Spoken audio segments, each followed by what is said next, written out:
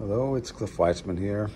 It seems like pointillism is a thing, and my granddaughter was saying she likes to do it, and someone else was saying they try to do pointillism, and I like it as well. So,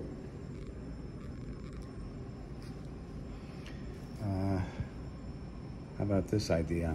Take these, it's a cleaning thing, find it at Walmart, metal coil, 3 to a pack, $3, and it's a very funny palette, but anyway, mix some paints on there and basically tap away. So here's some orange, yellow, and why not, right?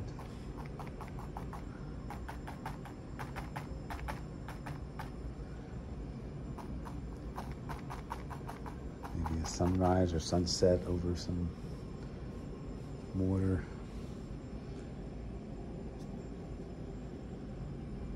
Rather cheating way to do a painting full of dots without having to make 10,000 dots.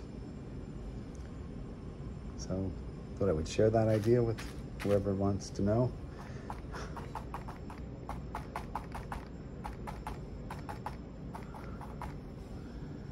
And yeah, it's a lot of fun. Not a lot of control, but that's fine. We're out of control.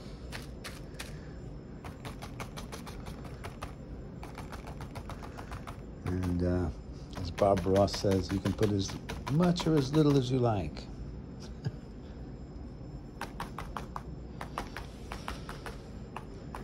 When is it finished? You never know. Actually, I did it yesterday, the day before, let it dry, so then I can come back and do more. I think it's done, basically. Okay, hope you enjoy.